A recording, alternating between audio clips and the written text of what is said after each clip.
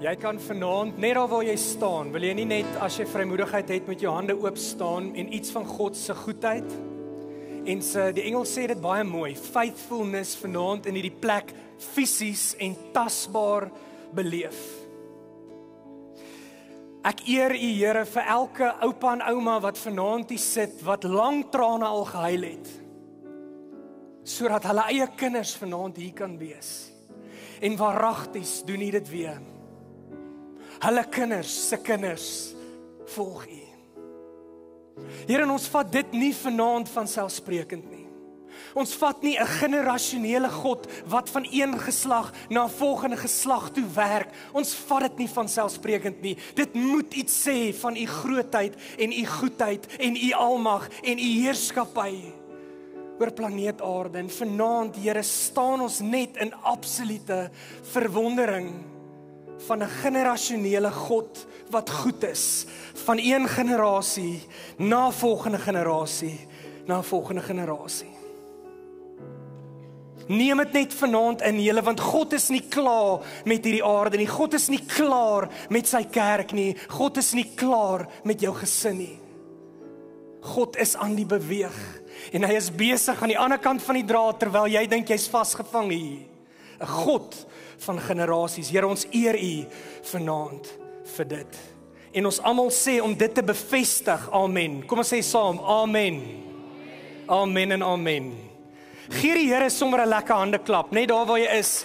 Julle, ons kan nie anders te vanaand as om in God se goedheid vas te kyk en om eintlik net sy naam te verheerlik vir dit wat hy kom doen nie. So van my kant af ook, Willem het dit so mooi gedoen, maar welkom vir almal van julle hier vanaand. Spesifiek kan ons hulle uitsonder, ons graad 11s en 12s wat vanaand 'n doelbewuste keuse maak om dit wat by hulle dooppraktyk, dit wat hulle ouers in die geloof, hulle kon niks sien nie. Maar hulle het 'n belofte gemaak, ouers. En kyk wat gebeur vanaand. As jy wil huil, of traantjie pik, doen dit asseblief, want dit is amazing. Dis ongelooflik wat die Here vanaand hier toelaat dat ons dit uiteindelik kan beleef. Dis ons laaste nocturnal aandiens, wat hartseer is, ten minste in die auditorium, okay? Wat 'n jaar, wat 'n ongelooflike tyd van geestelike groei vir almal van ons.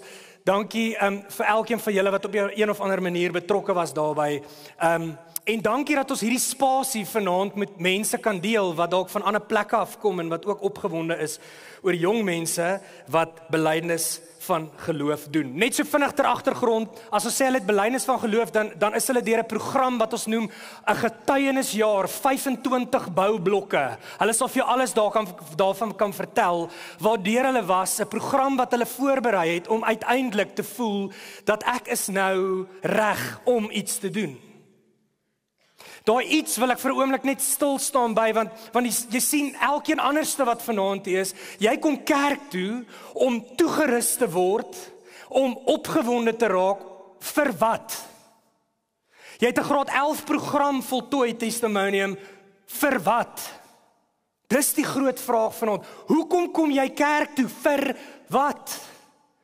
Wat is die doel van jy wat kerk toe kom en ek wens, maar ek sukkel nou al vir baie lank om mense te kry om uit te skree, dit gebeur nie sommer hier in hierdie auditorium nie, maar ons sou uiteindelik by 'n vraag of by 'n antwoord ten minste kon uitkom, wat gesê het, ons wil graag die evangelie van Jesus gaan verkondig. Is daar van julle wat gemaklik is, as ek sê ons doen hierdie goed, ons rus onsself toe om die evangelie van Jesus te gaan verkondig? Kan ek 'n hand ten minste kry as jy dink dit stem ooreen? Die ouers daar agter nie. Okay? So julle het net die kinders kom aflaai. Dis okay, mag die res van ons na julle toe vanaand uitreik.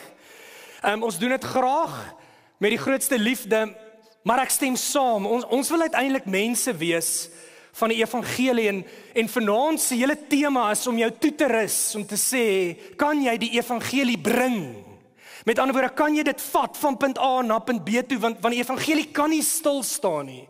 Kom ons gevind uit, wat is die evangelie?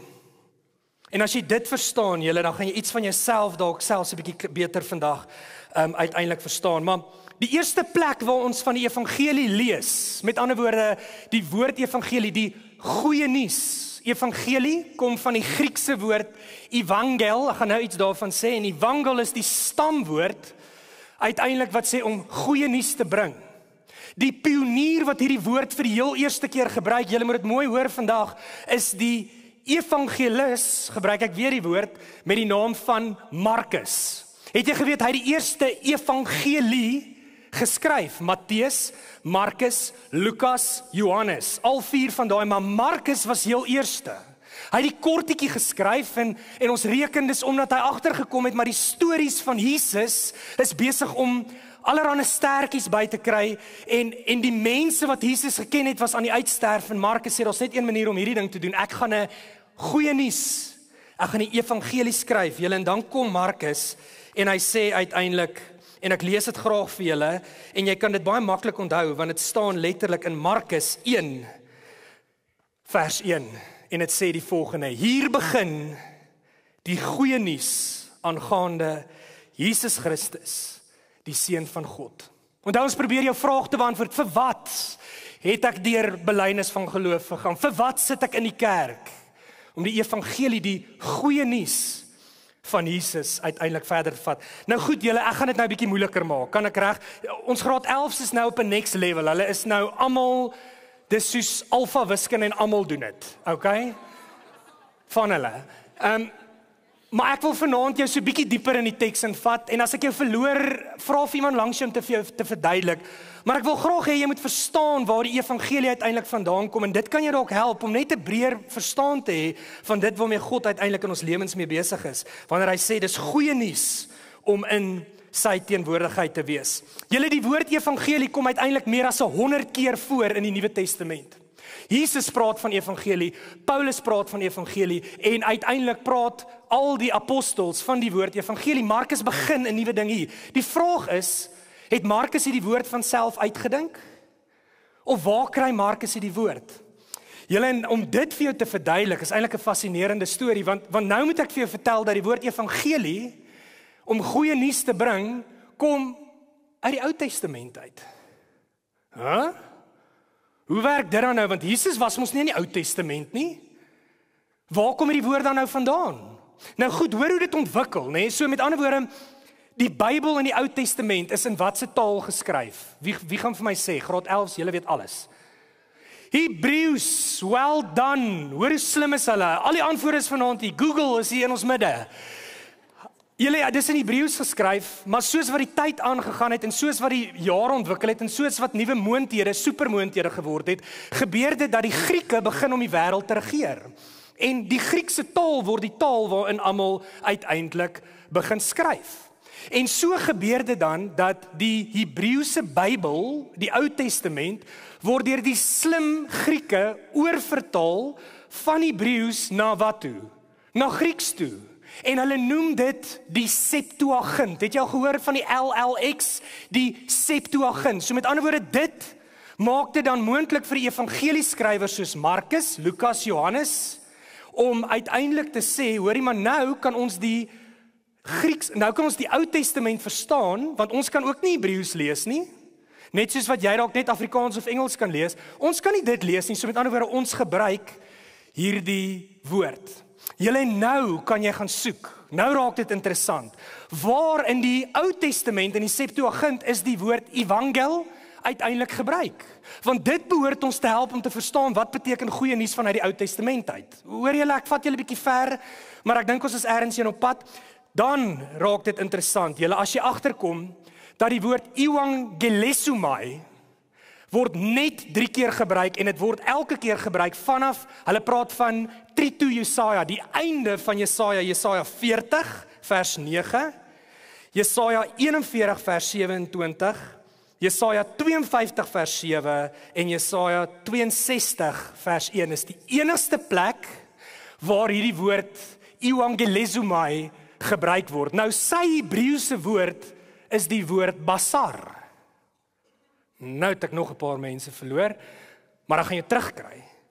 Basar beteken met ander woorde om goeie nuus te bring of om goeie nuus met jou mond te bely.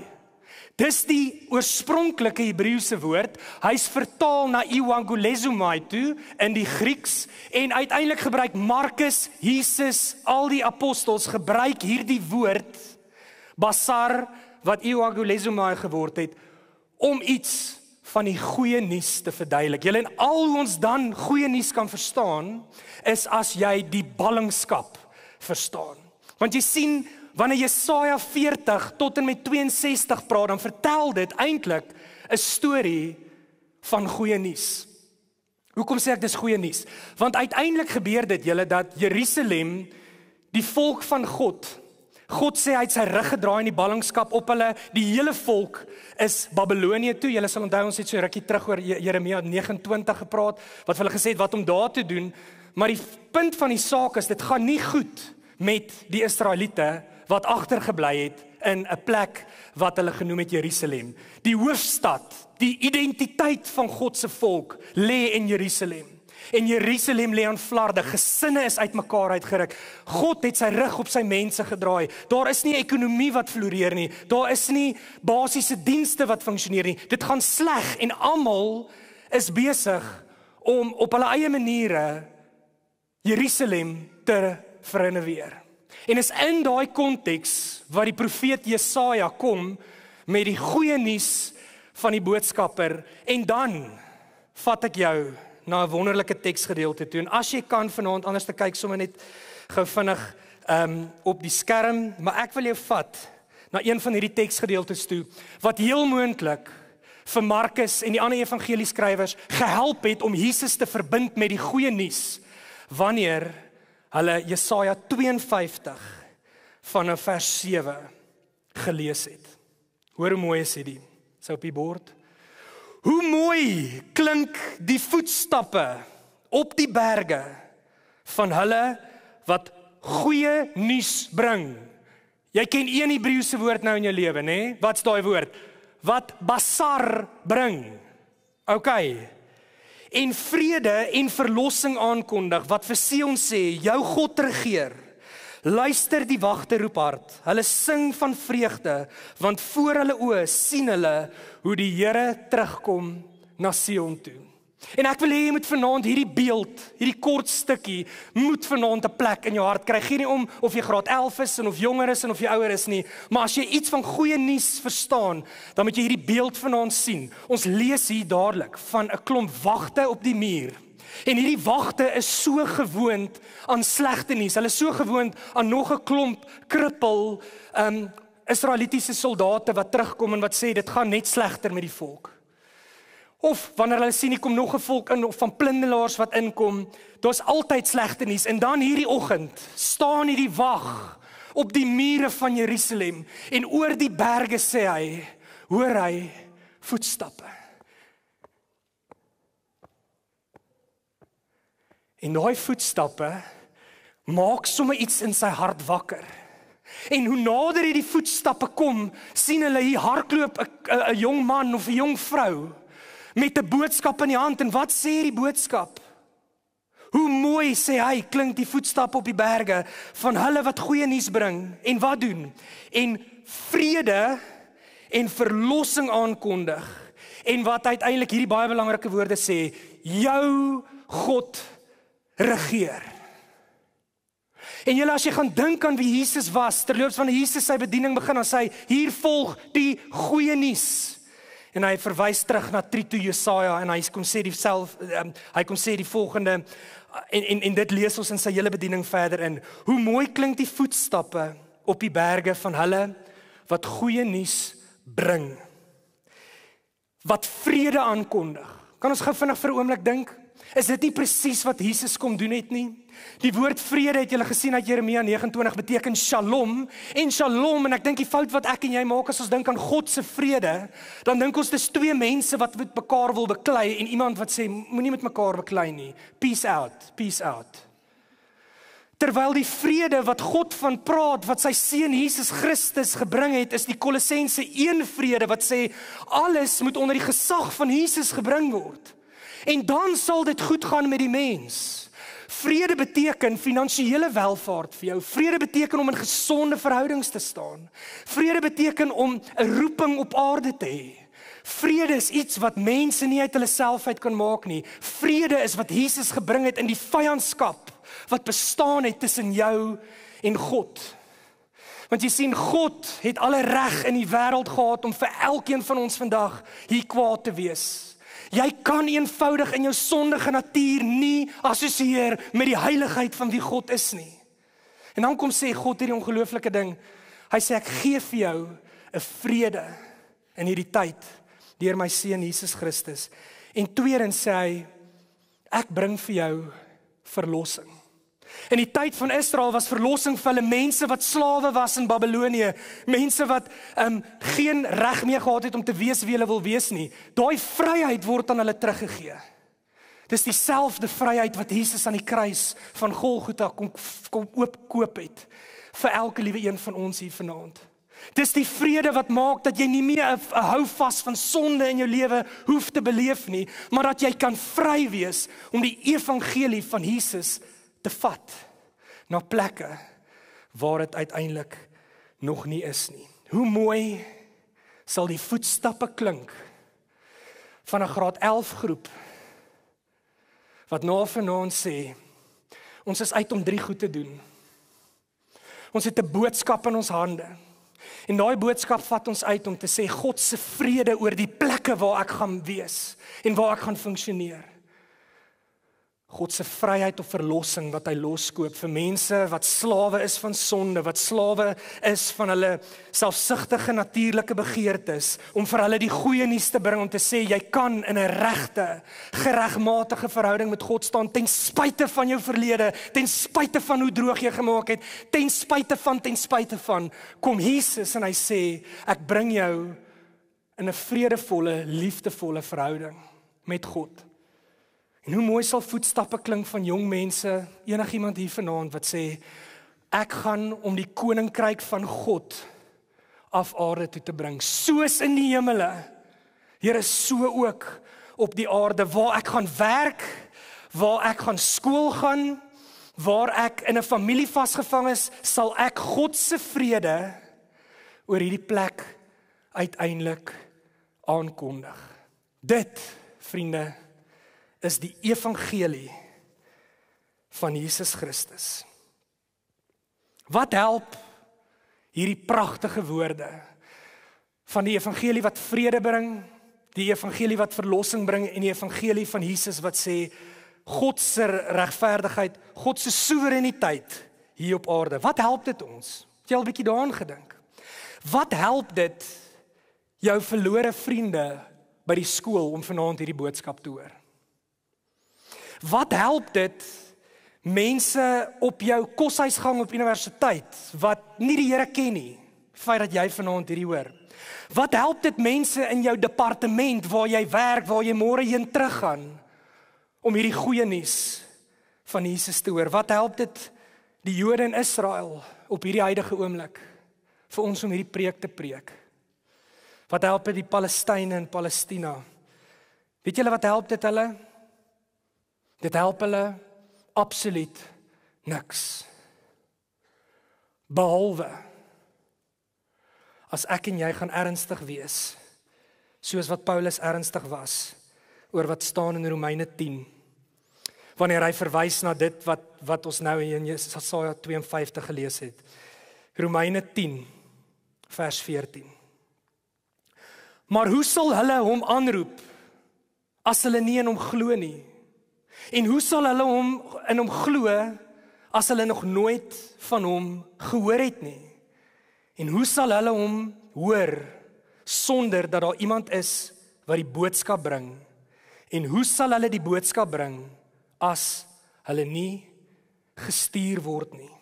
Daarom sê die skrif. En eintlik kan ons dit nou saam sê. Hoe lieflik klink die voetstappe van hulle wat die goeie nuus gaan bring.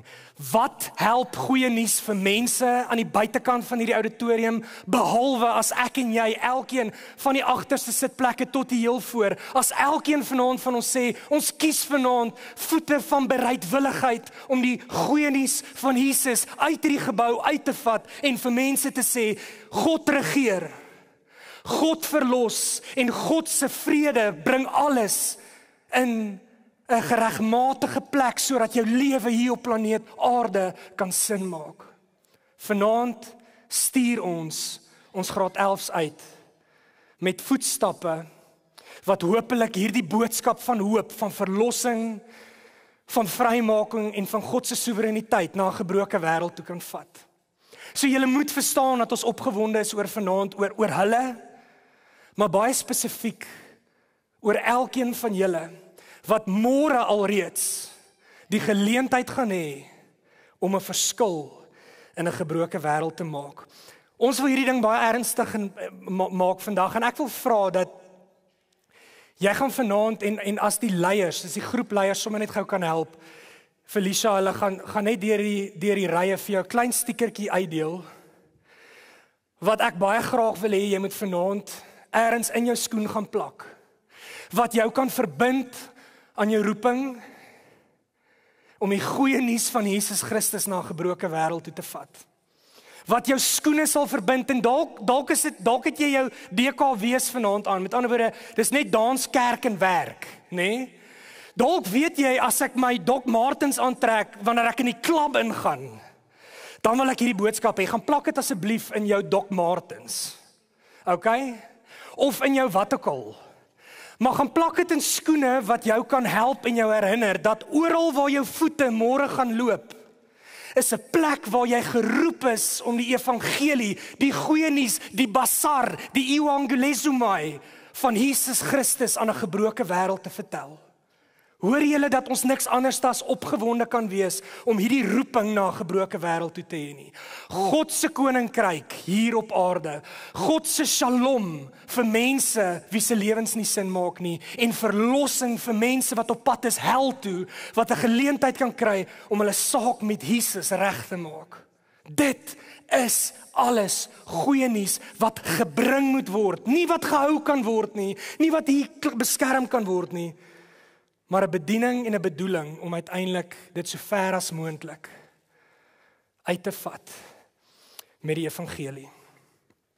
Ek sluit af en ek wil vinnig verwys na die wapenrusting. Sien, terwyl ek voorberei het en aan almal van julle gedink het en ons dink aan die wapenrusting wat ons toerus om 'n geveg te gaan veg. Hoekom sou die Here dan dit toelaat om te sê voete van bereidwilligheid om wat te doen? Om die boodskap oor die kliprandjies te vat, sodat mense jou voetstappe kan hoor en sodat hulle die goeie nuus van Jesus kan hoor. As jou geloofslewe op die oomblik stak is en jy voel God raak al hoe meer vir jou 'n godsdienstige oefening, as jou geloofslewe eintlik net agteruit gaan, dan kan ek vir jou vandag sê hoekom dit gebeur. Want dit lyk vir my, ons voete moet die evangelie uitvat, anders te maak die back-end nie meer sin nie. Om te weet ons het die goeie nuus, om te weet ek het 'n verstaan daarvan, is niks werd, tensy ek dit kan fisies uitvat na die plekke waarheen die Here my stuur nie. Voete van bereidheid om die boodskap van Jesus uit te dra. Vanaand graad 11s, is dit vir ons 'n ongelooflike voorreg om julle uit te stuur. Julle gaan almal in verskillende rigtings in en ons is nie hartseer daaroor nie. Inteendeel, ons is bly want ons weet wie julle is en ons weet wat die Here met julle wil kom doen. En ons weet wat het groepleiers oor etlike jare in julle lewens ingeploeg. Wat het ouers, oupas, oumas, die boodskap is in jou hart. Die vraag is jou voete vandag bereid om dit uit te vat, waarheen ook al die Here jou stuur. En dis die vraag wat ons vanaand op een of ander manier wil beantwoord. Jy gaan dit nie alleen kan doen nie, jy gaan dit in samewerking en saam met mekaar moet doen. En om iets van alle hierdie goed te verduidelik, is dit nou vir my 'n groot voorreg om my broer PC, Philippus Karel, Pretorius vorentoe te nooi en vir Ian Dubery, wat ons gaan help om hierdie boodskap beter te verstaan en om te weet waarvoor hulle dan nou uiteindelik ja sê vandag. Take it away. Goeienaand julle, gaan dit goed? Lekker, nou weet almal wat's my doopnaam. Daar sy. So 'n baie lang familienaam, kan julle dit glo? Maar vanaand gaan nie oor my nie. Vanaand gaan oor julle. En dit is my 'n voorreg om met julle te kan deel wat die essensie en die diepgaande boodskap van belydenis dan nou eintlik ook beteken. Die tradisie of die gewoonte van belydenis kom al van die vroeë kerk af. En ek hoop jy het vanaand iets raak gehoor dat belydenisaflegging is die begin, die wegspringplek van jou pad in die kerk, jou pad in die lewe, jou pad van om seën tot seën te wees vir ander mense. Want dit was nooit bedoel om net iets te wees wat vir jou persoonlik iets gaan beteken nie. Alhoewel dit ook doen. Ek onthou die aand toe ek belydenis afgelê het nog baie goed. Kan julle belydenis nog onthou? Biries, julle onthou nog julle belydenis? Willemsen is al baie lank terug. Hy onthou dit nog steeds, nee? So dit is 'n aand wat ek vir die res van my lewe sal onthou, want die belangrikheid daarvan is jy doen dit nie uit gewoonte uit of uit tradisie uit vanaand nie. Jy doen dit omdat die Here jou al in die moederskoot gevorm het. Psalm 139 leer dit vir ons. En jy het hierdie pad van groot word en volwasse wording in jou geloof ook gestap, totdat jy vanaand hier kan kom staan en kan kom sê, ek glo en ek bely dat Jesus Christus die Here is. In Romeine 10 vers 9 en 10 dan sê dit, as jy met jou hart glo dat Jesus die Here is, en met jou mond bely, hardop bely, dat God hom uit die dood uit opgewek het, dan sal jy gered word. So as jy dit met jou hart glo en met jou mond bely, dan sal jy gered word. En vanaand is 'n teken van elkeen van julle wat kom sê, ek glo en daarom is ek alreeds 'n kind van God. En daarom kan ek dit saam vier. En daarom is dit ook vir my 'n voorreg om hierdie 4 vrae wat jy in opregtheid moet beantwoord vanaand vir jou te kan vra en met jou te kan deel. Okay? So jy moet weet as jy hier voor gaan kom staan en jy gaan kom ja sê, dan sê jy vir die volgende 4 goed, sê jy ja.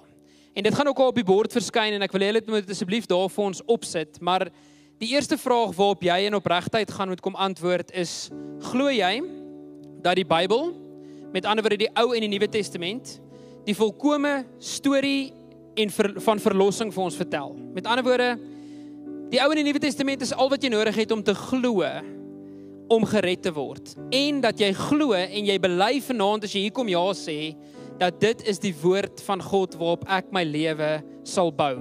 Dit is my rigtinggewer, dit is die een wat ek sal volg om my lewe so in te rig. Die tweede vraag waarop jy gaan moet antwoord, gaan oor jou persoonlike verhouding met Jesus en met sy kerk. Beloof jy as lidmaat van Christus se kerk om in hierdie belydenis te volhard vir so lank as wat jy lewe? Met ander woorde, dit wat die woord vir my sê, sal ek volhou tot die dag wat ek doodgaan. En daarom weet jy en besef jy, vandag is jou wegspringplek. Dis nie jou eindstreep nie. Die wegspringplek van hoe jy jou lewe gaan leef, hoe jy matriek toe gaan, hoe jy universiteit toe gaan, hoe jy gaan werk en hoe jy jou kinders eendag gaan grootmaak en jou huwelik gaan bedryf, is op die woord van die Here. Dis wat jy vanaand beloof. En jou eindstreep word vir ons vertel in Hebreërs, is die dag wanneer jy doodgaan. Dan het jy die eindstreep behaal en jy gaan hemel toe. Dis wat vanaand ook gaan gebeur. Die derde vraag gaan oor Jesus in jou hart, glo en bely dat hy jou persoonlike verlosser en saligmaker is. Dat jy hom sal dien en dat jy sal deelneem, aktief deel sal neem aan sy liggaam, aan sy kerk. Ons 'n rede hoekom die Here Jesus vir ons sê, julle is my liggaam. Jy beloof vanaand dat ek sal aktief 'n deel wees van die liggaam. Die hand sal doen wat hy moet doen, die voete sal doen wat hulle moet doen, die bene sal doen wat hulle moet doen en jy is 'n deel daarvan. Sonder jou as deel van die liggaam gaan die liggaam nie dieselfde funksioneer nie en hy gaan siek wees. Die vierde vraag gaan oor accountability of verantwoordbaarheid. As jy vanaand hier voorkom staan en jy sê ja, ek glo en ek bely dit wat die woord ons leer, dan maak jy jou lewe oop vir accountability, verantwoordbaarheid. En jy gee vir my en vir almal wat in die kerk sit die voorreg om jou te help om op die pad te bly wat die Here vir jou bestem het.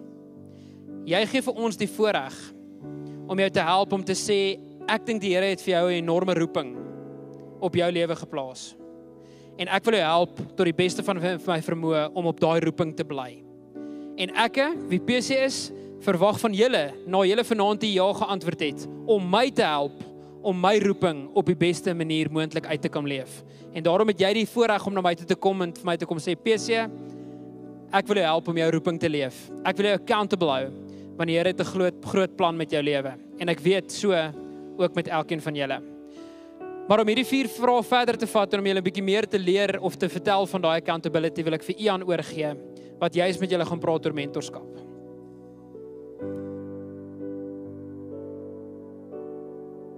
Disipelskap begin. So 'n disipel is iemand wat in 'n leermeester se voetstappe gevolg het.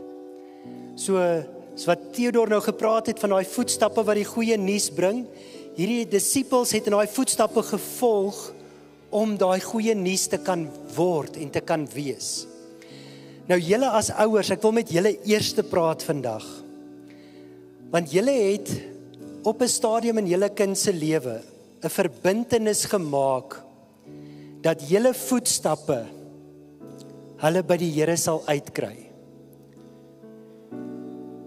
Ouers is die voorbeeld van hoe die kinders lewe. Jesus is die grootste voorbeeld wat ons volg, maar naas dit is dit ons gesin, ons ouers, in wie se voetstappe ons loop. Nou die eerste 7 jaar van 'n kind se lewe noem hulle die grondslagfase. Dis waar 'n kind se waardes, geloof en norme se fondasie gelê word. So vir 7 jaar het jy 'n verskriklike groot rol wat jy in jou kind se lewe kan speel. Ek onthou toe ek my seentjie van die hospitaal of ek en my vrou toe hy gebore is, van die hospitaal af terug moet ry huis toe dink ons, "Sjoe, dis nou niemand wat help nie, dis nou net ons." Of hy leef, hang nou af van ons. Of hy gaan groot word, hang af van ons. Dis 'n verskriklike groot verantwoordelikheid. Maar vandat jy by die huis kom, doen jy alles in jou vermoë om jou kind te leer om onafhanklik te kan word. En dan soos hulle onafhanklik word, as hulle groter word, dan besef 'n mens, daar kom 'n tyd wat jou hande agter jou rug is. En jy nie meer vir jou kind kan wees wat jy was toe hulle 1 tot 7 jaar oud was nie. Hulle begin hulle eie potjies krap, hulle begin hulle eie koppe volg. Nou navorsing het gewys dat ouers kan vir hulle kinders iets sê en hulle kinders sal vasglo dat dit wat hulle ouers sê die waarheid is. So dis die groot verantwoordelikheid wat ouers het om die kinders op die regte pad na die Here toe te lei. Maar soos wat kinders tieners word, en navorsing het bewys van 'n tienerbrein, waar hulle aanvanklik alles geglo het van wat 'n ouer sê, die raad sou vat, 'n tienerbrein luister glad nie na 'n ouer nie. 'n Tienerbrein luister na al die invloede rondom hom of haar. En dis waar mentorskap inkom. Mentorskap is dan nou juist dit wat op die ou einde vir ons sê, waar my ouers nie kan nie, is daar iemand wat verder gaan. En dis hoekom dit belangrik is om nie wêreldse mentorskap vir jou kind toe te wens nie. En hier by Moreleta Kerk het elke belydenis aflegspan wat vanaand hier is, het 'n mentor. En ons wil die Here eer daarvoor, want dit is gesonde mentorskap. Hulle sê eintlik presies wat die ouers ook sê, maar die kind se brein is ontvanklik daarvoor. So dis hoekom dit ook belangrik is, en nou praat ek met die belydenisgroep. Dis belangrik dat julle nou vir die volgende pad ook daai mentorskap sal opneem en iemand anders se mentor sal wees, maar op 'n gesonde manier, want julle voetstappe moet hulle by die Here uitkry. Ek gaan nou vir John vra om vorentoe te kom en dan gaan ons die groepe vorentoe roep en elkeen gaan ook sê wie hulle mentor is. Dankie Ian. Ek hou nie daarvan om hier voor te staan nie. Toe dink ek sal bosluiskoors fake, maar een van die dominees het dit klaar onlangs gebruik. Maar wat ek vir julle jong mans en vrouens wil sê wat belydenis gaan aflê. Die grootste vreugde wat julle vir 'n ouer kan gee, is 'n ouer wat hoor dat hulle kind hulle lewe vir die Here gegee het. Dit oortref enige kulturele, akademiese sportprestasie. Daar's niks wat by dit kan kers vashou nie. Dit het ewigheidsvreugde vir 'n ouer, ewigheidsvrede vir 'n ouer. Dis die kosbaarste ding wat 'n ouer kan ervaar. En om dit te kan hoor, is wat die ouers vanaand gaan hoor. Vraag 3 spesifiek sê, jy het jou lewe vir die Here gegee, hy is jou verlosser, en julle ouers gaan dit hoor. En ek wil dankie sê vir elke graad 11, graad 12 groepleier, wat hierdie jare persoonlike verhoudinge, opregte verhouding en 'n pad gestap het, met elkeen van hierdie jong mans en dames. En dat julle ingekoop het, dat julle tyd opgeoffer het, dat julle dit met entoesiasme en getrouheid gedoen het. En dat julle ingebou het in daai paadjie, dat die ouers vanaand dit mag hoor, die vreugde en vrede kan ervaar, om dit te mag hoor. En aan julle gemeente, hierdie leiers staan vanaand hier as getuies, dat hierdie persone wat belydenis aflê vanaand, verstaan wat hulle sê, dat hulle weet wat hulle sê. En daarom wil ek nou graag hulle opnooi, gaan ons dit in. Wat ons nou gaan doen, eerstens dankie John. John was die programleier van die Testimonium program. En julle sal hoor, daar's 'n groot waardering vir hom. Nie iemand wat ooit tyd gehad het nie, maar wat tyd gemaak het. En dankie vir die manier hoe jy hierdie hele program kom deursit het, die respek wat die kinders en die groepleiers vir jou het, is vir ons 'n geweldige groot voorreg en om dit saam met julle te doen. So kan ek net vinnig gou verduidelik wat gebeur nou. Kan ek vra die leraars, julle kan so lank opkom.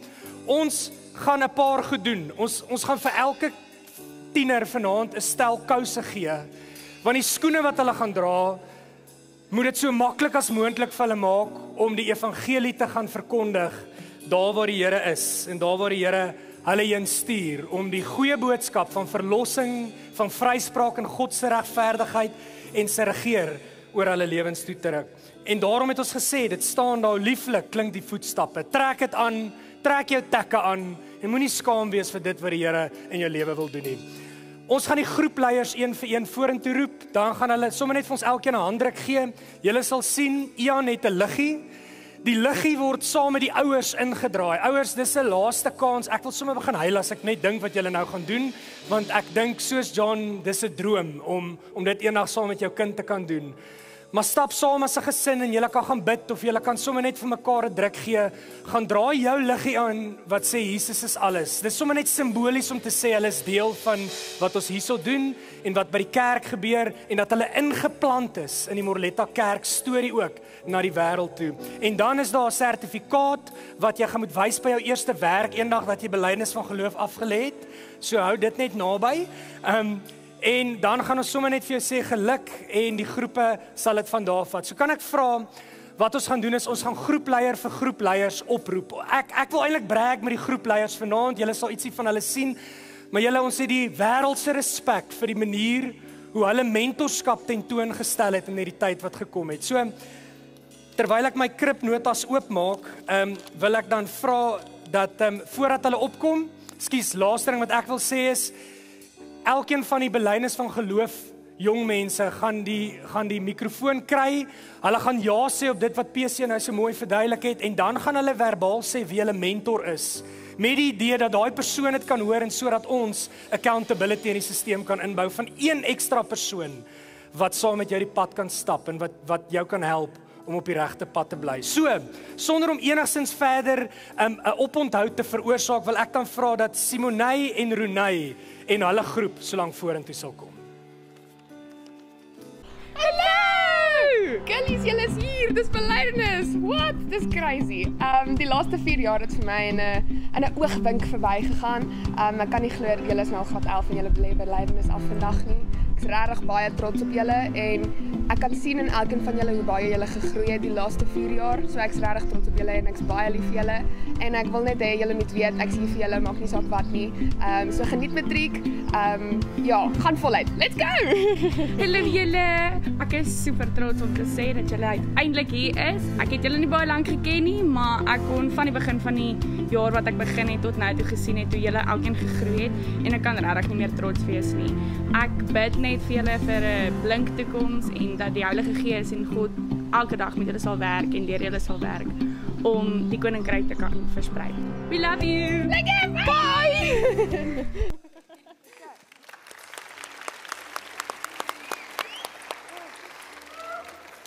Ja.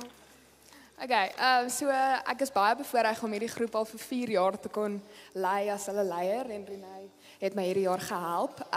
So dis 'n baie hartseer oomblik vir my om hulle te laat gaan, maar dis ook 'n baie goeie oomblik want hulle gaan in die wêreld in. So ja, okay. Hier's Alana Botha. Ja, my mentor is Lonika Takker. Ja, my mentor is Ryan Lou. Ons is trots op jou. Okay. Annika Lou. Ja, my mentor is Ryan Lou. As sommer hier verbykom, as hy baie geluk hoor. Ons is baie bly en saam met jou. Ja, my mentor is Kella de Klerk. Wel dan hoor, baie trots op jou. Dankie Chris vir nou die Marie aand, Paul. ons aanlyn. Ja, my mentor is Chanel Olivier. Wel dan hoor, ons is trots op jou. Dunay Miller. Ja, my mentor is Jurentie Dupree. Mooi. Dis nie so erg nie, hè? Okay. Fransy Jansen van Rensburg. Ja, my mentor is my sussie Karla. Mooi Carla. Hoorie baie geluk, hoor. Ons is trots op jou. Jana Nel. Ja, my mentor is Henriette Nel. Mooi, baie geluk, hoor. Dankie dat julle saam met ons gestap het. Lea Viljoen. Ja, en my mentor is my niggie Aneske Viljoen. Baie dankie, well done, hoor. Well done, trots op jou. Leandri Klaasens. Ja, my mentor is Chanel Olivier. Very well done. Trots op jou. Leanay Du Plessis. Ja, en my mentor is Aneska Viljoen.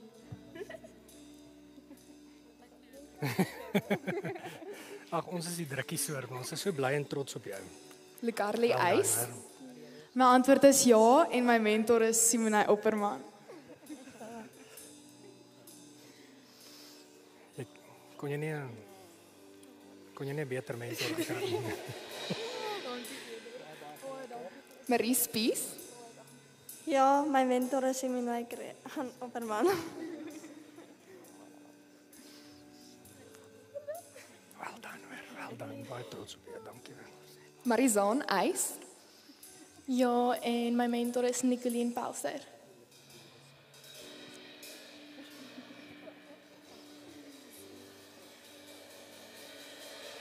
Well done, hoor. Baie trots op Mia jou. Appelkruin. Ja, en my mentors is by my ouers, Leon en Stephanie Appelkruin.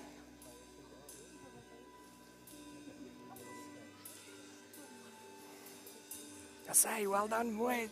Geluk, man. Mia van der Berg. Ja, en my ma is my mentor. Mooi, sterkte vir jou ma. Mooi. Michka Stein. Sorry. Ja, en my mentor is Renée Schwim. Ja, sê, well done. Well done, hoor. Dankie vir julle. Mignon Opperman. Ja, en my mentor is Renée Schwim.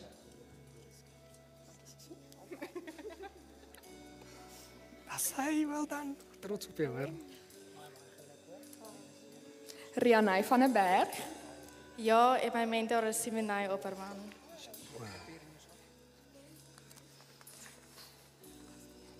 Ja, sê, baie geluk, hoor. En laaste maar nie die minste nie, Tianay de Wit.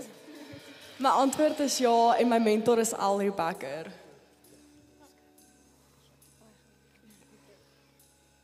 Well done, baie mooi, hoor. Thanks. Trots op jou. Dankie, julle kan vir hulle 'n lekker handeklap gee. Geef hulle 'n lekker handeklap. Ek wil sommer net sê, nie almal wat die program begin het dit voltooi nie. So ons is baie trots op hulle. Hulle het 'n kamp deurgegaan. Hulle moes 'n 90% klas bywoning gehad het En elkeen wat hier staan vanaand het regtig hulle kant gebring om vanaand belydenis van geloof. So sien ook sommer net iets van jou kind en hierdie kinders, jong mense se commitment raak. Dietmar, julle kan vorentoe kom. Dietmar en CJ se groep. Hallo julle. So ek wil net hierdie geleentheid gebruik om eerstens dankie vir julle te sê vir die jaar. Ek het baie van julle geleer. Dit was 'n baie goeie belewenis geweest en ek hoop dat julle ook iets van my geleer het. Aan die begin van die jaar in ons heel eerste les het ons gesê dat ons wil hierdie groepe hê om van mekaar te kan leer. Dit is altyd belangrik om 'n ander perspektief oor 'n saak te hoor. Ons het nie altyd al die antwoorde nie. En ek hoop dat julle in hierdie jaar iets 'n bietjie van my geleer het. Ek het baie van julle geleer. En dit is belangrik dat ons daai tyd gehad het om 'n ander perspektief te hoor oor die sake waaroor ons gepraat het. As ek julle met 'n stukkie advies kan los, dan sou dit wees om altyd daai ander perspektief te soek. Om altyd vrae te vra oor jou geloof, om nooit satisfied te wees met waar jy is nie. Om op te som, always be questioning. Sterkte vir die volgende jaar. Net 'n vinnige afkondiging, vir die van julle wat met liggies indraai, dis blykbaar 'n drukaksie en nie 'n draaiaksie nie, as ek julle dalk mislei het. Julle kan ook na daai kant toe gaan, so dis enige van twee van die kante, en dis 'n druk en nie 'n draai nie. You got me? Great, dit maar oor aan jou. Goeienaand almal. Dit was vir CJ en vir myself 'n ongelooflike voorreg geweest om hierdie jaar vir hierdie groep mans te kom begelei. En is nog groter voorreg om hulle nou aan julle te kan voorstel. Andreas Gans. Ja, en my mentor is Eckhart Weideman. Well done, brother. Trots op jou. Daniel Pinaar. Ja, en my mentor is my pa. Geluk hoor. Trots op jou. Dankie vir alles. Volgende het ons Eckhart Weideman. My antwoord is ja en my mentor is Andreas Gans. Well done, weer. Goeie werk. Dit vir G.J. Joubert. My antwoord is ja en my mentor is Dietmar.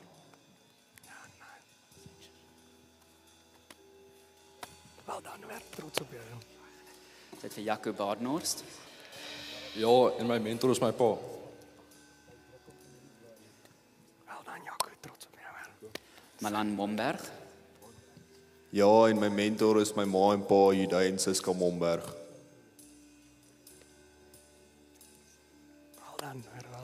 Paul Westhuizen. My antwoord is ja en my mentor is my pa. Dis lekker om jou weer te sien, man. Mooi. Roland Groskopf.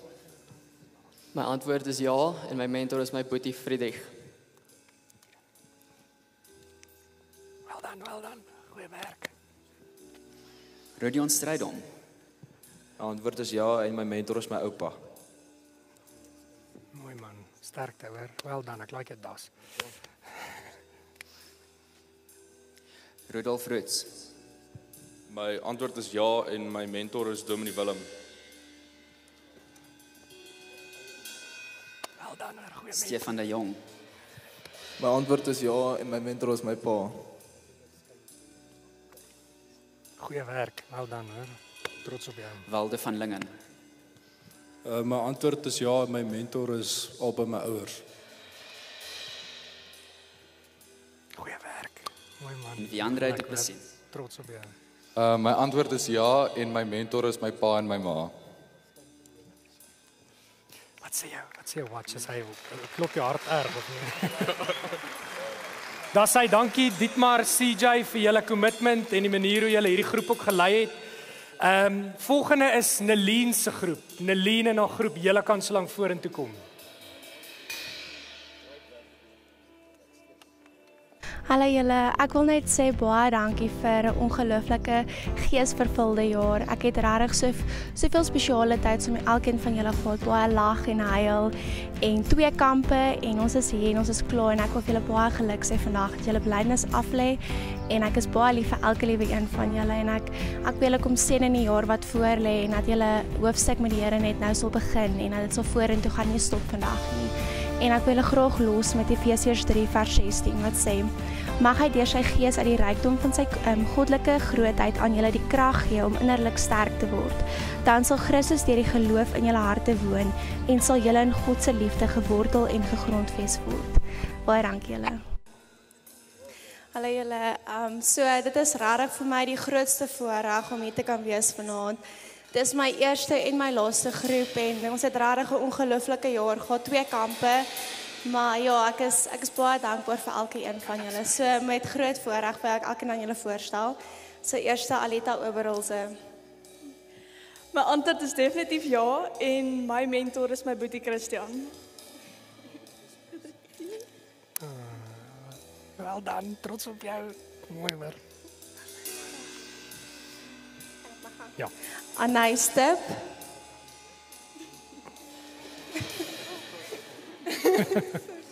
My antwoord is ja en my mentors is beide my ouers. Dankie. Great. Nou dan. Goeie run gedoen nou. Baie geluk, baie geluk. Arnay Robertse. My antwoord is ja en my mentor is my ma, my pa en my oupa Ari. Great. Wel dan hoor, baie geluk en welkom in die gemeente. Shanique Eyber. My antwoord is ja en my mentor is my pa. Asai, mooi, baie geluk hoor. Trots op jou. Johan Riventer. My antwoord is ja en my mentors is my ma en my pa. Asai, baie geluk hoor. Dankie vir alles. Lone Mariaten. My antwoord is ja en my mentor is Nelien. Sterkte Nelien. Baie geluk hoor, well done. Lisa van der Walt.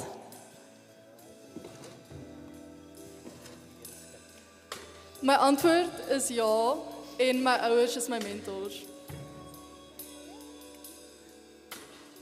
Mooi, baie geluk. Baie geluk. Melissa de Waal. My antwoord is ja en my mentors is albei my ouers. Dat is geluk hoor, dit is baie Mignon Tom. My antwoord is ja en my mentor is my pa. Dat is hy, well done. Nerissa Lawrence. My antwoord is ja en my mentor is Pieter Willem. Mooi Pieter Willem. Baie geluk hoor, ek is trots op jou. Talita Wilkins. Ja, en my mentors is my ma en my pa. Well done hoor. Martelies Hatting. Lekker om met julle te kon doen. My antwoord is ja en my mentor is my pa. Ja, baie geluk hoor, ek is trots op julle. Zonia de Villiers. My antwoord is ja en my mentors is my ouers. Iemand moet tot jou laaste wag. Well done hoor. Dis hy. Dis hy, gee vir hulle lekker hande klap. Die groepe kan weer kom sit asseblief na die tyd as julle klaar is, daar kan julle weer kom sit vir die afsluiting. Nou moet ek tyd koop om my kripnotes uit te haal om te hoor wat se groepie is volgende. Hierdie goed moes ek eintlik geweet het uit my kop uit. Franco en Janro, lekker Franna. Kyk net hoe mooi is Franco se tropical heat hemp wat hy vir die geleentheid aangetrek het. Ek hoop dit gaan goed eerstens. Ek wil net dankie sê vir die jaar. Dankie dat ons lekker gesprekke kon gehad het en dankie dat julle semi vir my geluister het. Ek hoop julle het iets geleer en ja, ek wil net baie dankie sê. Ja, baie dankie vir die jaar. Baie dankie dat julle dit vir ons so maklik gemaak het om vir julle groepie leiers te wees. En baie geluk met julle belydenis van geloof. Ja, ek onthou myne soos wat dit gister was en ek weet hierdie is ook vir julle baie groot dag in julle lewens wat julle ook vir altyd sal onthou. Baie geluk. Okay, hallo. Ek wil net vir julle dankie sê. Julle is 'n baie lively groep. So dit was baie lekker om met julle te praat en bietjie te stry, bietjie te argumenteer, maar Ek hoop julle het iets geleer. Ek hoop julle is wyser en slimmer. En jammer dat ons bietjie lank gevat het soms. Ek het probeer vinnig maak, maar dit het nie altyd gewerk nie. So, dankie vir julle. Ek wil net Andrei Knobbel. My antwoord is ja, en my ma en my pa is my mentors. Ja, sê, well done, trots op jou, hoor. Mooi. Chantalise Gill.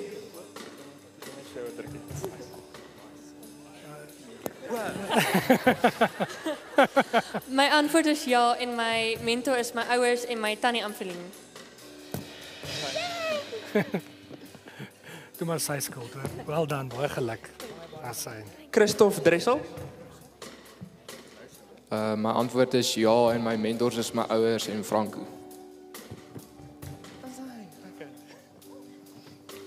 Hey, trots op jou, hoor. Well done.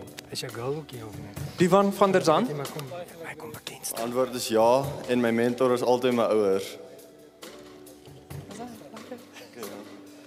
Sê, jy kan sien iemand het jou geleer hierdie week, hè? Hanro Hills. My antwoord is ja en my mentors is my ouma en my oupa, en my sussie en my ma. Yes, jy lyk snaz, hoor. Jy lyk goed. Well done. Trots op jou. Janine Kirsten.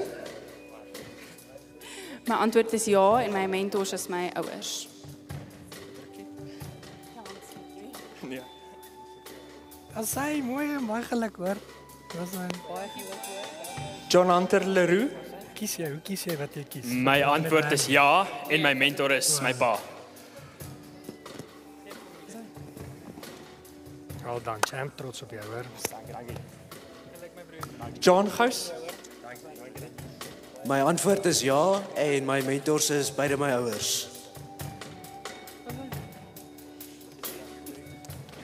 Baie trots op jou, hoor, well done. Lise Erasmus. My antwoord is ja en my mentors is my gesinslede en my niggie.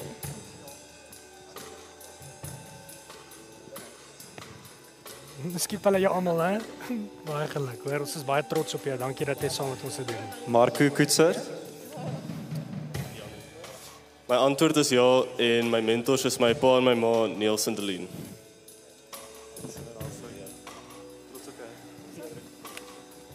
Geluk, vriend. Wel dan, hoor. Trots op jou. Marcus Erasmus. My antwoord is ja en dis beide my ouers. Ja, sê, well done, jy's deur. Mooi. Marley en Gil. My antwoord is ja en my mentors is my gesin. Specialize om in groot te word, hoor. Jy moet dit waardeer. Well done. Philip Snyman. My antwoord is ja en my pa is my mentor. Sê, well done. Mooi. Trots op jou, hoor. Roan Lombard. My antwoord is ja en my mentor is my ouers en my oupa en ouma. Nee, ek kan nou gedog ek sê mentor, hoor. Wat het ek nou verkeerd gedoen? Roan Malan. My antwoord is ja en my mentor is my ouers en my suster. Oh, well done, brother. Trots op jou. Dankie vir alles, se jaar. Waardeer jou, hoor. En Tian Malan. Barnard. Ja, en my mentors is my ma en my pa. Wel dan, hoor. Sterkte, hoor. Baie trots op jou. Ja, geef hulle 'n lekker hande klap. Baie dankie vir hulle. Ek wil vra dat ons gaan nou, as julle klaar is, daar sodat die belydenisgroep net weer vir die afsluiting hier sal kom sit. En dan wil ek vra, Jacqueline, dat jy en jou groep sal vorentoe kom. Hulle het vir 7 jaar lank die pad gestap. So julle kan dink hoe special is vanaand ook vir hulle. Baie dankie vir die voorreg om die laaste paar jaar die paadjie saam met julle te kom stap. Dankie vir elke Sondag se bymekaar kom, maar ook vir elke week dat hulle net bereid was om deur die week ook na my stem te luister, met elke Bybelstudie wat ons saam gedoen het, elke gebed wat ons mekaar opgesê het en ook elke groep social wat ons deur die jare gehad het. Dankie dat elkeen van julle deur die jare deel geword het van my vriendegroep. Julle is nie meer net 'n groepie disippels wat ek onder my vlerk ingevat het nie, maar ek tel elkeen van julle nou as 'n vriend. Julle elkeen se storie is werklik 'n getuienis van Romeine 5 vers 3 tot 4. Volharding kweek egtheid van geloof. En julle elkeen se storie gaan nog so baie beteken vir die mense om julle. Moet nooit ophou vra nie, al is dit moeilik om antwoorde te kry. Moet nooit ophou om julle harte vir mense oop te maak nie, al maak die wêreld seer. Hou asseblief aan om julle Jesus liefde helder te laat skyn. Anay van Sail. My antwoord is ja en my mentor is Jacqueline Nel.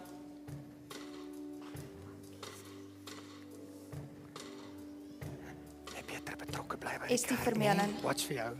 Baie geluk. My antwoord is ja en my mentor is my ouers. Ag, ek is so trots op jou, mooi man. Het dit gemaak.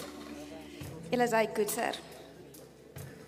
My antwoord is ja en my mentors is my ma en Jacqueline.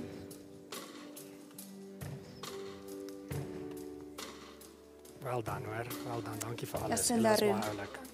Nee, dankie vir jou. My antwoord is ja en my mentor is Jacqueline Nel. Ons hoofbreier. Megan Baie Nel. geluk, dankie vir alles hoor. My antwoord is ja en my mentors is my ma en Jackie.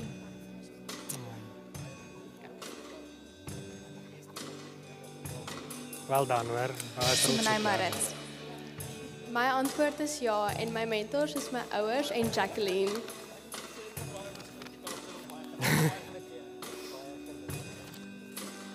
Ja, sê wel dan hoor. Baie trots op jou, dankie. Ja, geef hulle 'n lekker hande klap. Dankie Jacqueline vir jou diens en alles wat jy ook beteken het vir hierdie kinders. Jacqueline se groepie het so gemaklik geraak na 'n ruk dat hulle het begin brei. Ek weet nie hoeveel komberse hulle gebrei het in groepstyd nie, maar hulle het ons almal geleer om bidbeertjies en goed ook te brei. So dankie vir dit ook. Dan vir al die graad 12s wat ook vandag aflê. So ek wil vra Henny, Roan en Marie dat julle sal vorentoe kom. Dis ook die laaste groep vir as jy dink, ja, kan nie meer baie lank uithou nie. Jy kan nog. Matrix, baie geluk met julle belydenis van geloof. Ons is hier aan die einde van die jaar en ek wil net baie dankie sê vir julle almal se bywoning en active participation in die vrae en antwoorde wat deur die jaar gegaan het. Ek wens julle almal 'n voorspoedige toekoms. Hallo my liewe Matrix, baie dankie vir hierdie life journey wat julle met my gedeel het. Baie dankie dat ek my geestelike journey met julle kon deel. Elke liewe een van julle is so uniek en ek hoop julle sal net hierdie journey vorentoe dat julle dit absoluut sal geniet en dat julle Koning Jesus eerste sal plaas. Dat niemand anders belangriker sal wees nie, dat julle niemand anders op 'n troontjie sal plaas nie. Mense gaan julle teleurstel, maar weet net hy sal julle nooit teleurstel nie. Hy sal altyd by julle wees. En ek is baie lief vir julle. Ja, baie dankie dat julle reg deur die jaar gereeld bygewoon het en dit was amazing te sien hoe julle almal geestelik gegroei het. Eerst het ons vir Joshua Libbe. Hallo, ja, my antwoord is ook ja, natuurlik. Ek dink jy kan nee sê voor op die stage nie. En dan my mentors is my ouers en dan veral my groepie leiers wat saam met my hierdie jaar en veral Henny wat saam met my 4 jaar gestap het. So ek's baie dankbaar vir hulle.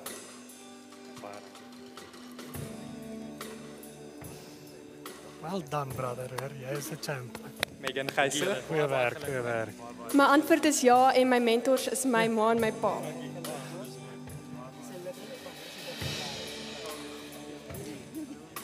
Goeie werk, baie geluk hoor. Roan Pretorius. My antwoord is ja en dan my mentor is my ma, my tannie en dan of course my mede of die persoon wat my naam deel, Roan Oosthuizen.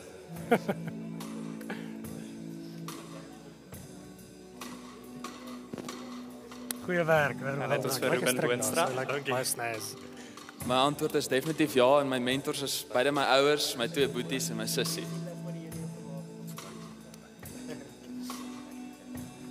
Well done, Sam. Goeie werk. Dan het ons vir Simone Smit.